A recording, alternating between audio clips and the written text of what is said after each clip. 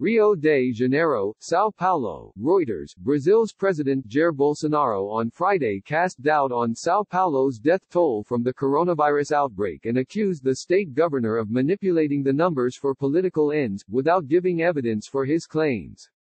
Bolsonaro's accusations were the latest broadside in an ugly battle with Brazil's governors, who have chafed at the president's view that protecting the economy takes priority over social distancing measures to combat the spread of the highly contagious virus. Following the advice of public health experts, the vast majority of the country's 26 governors have banned non-essential commercial activities and public services to contain the outbreak in their states. "I'm sorry, some people will die, they will die, that's life," Bolsonaro said in a television interview on Friday night. "You can't stop a car factory because of traffic deaths."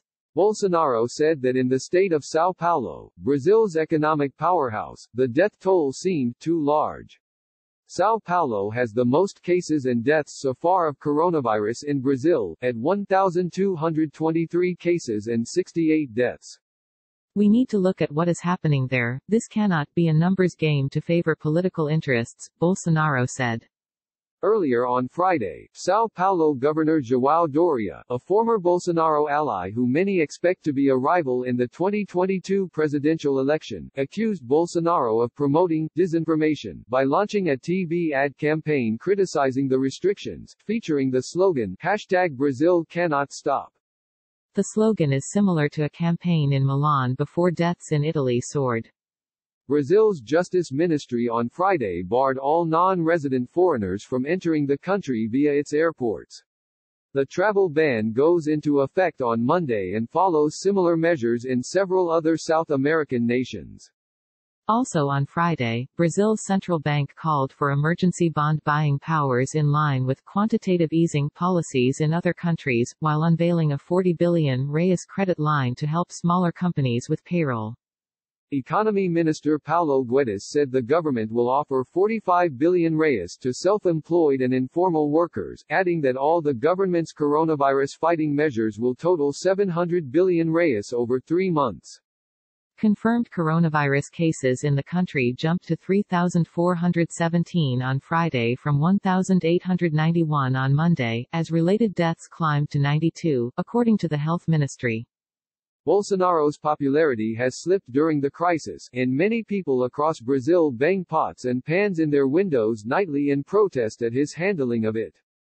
In counter-protests on Friday, Bolsonaro supporters drove honking caravans through major cities to oppose the lockdowns, sharing social media videos with the #BrazilCannotStop hashtag.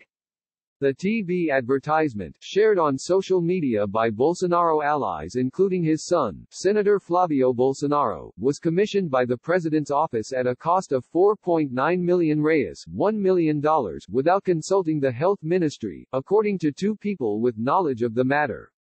For the neighborhood salesmen, for the shop owners in city centers, for domestic employees, for millions of Brazilians, Brazil cannot stop, said the ad, which shows scenes of crowded classrooms and street markets.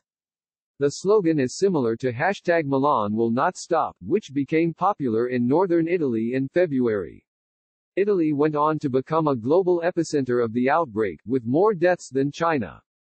The mayor of Milan, Beppe Sala, has said he regrets sharing the hashtag. Many have referred to that video with a #, Milan will not stop. It was a video which went viral on the internet. Everyone was sharing it. I also shared it, rightly or wrongly, probably wrongly, Sala said in a television interview.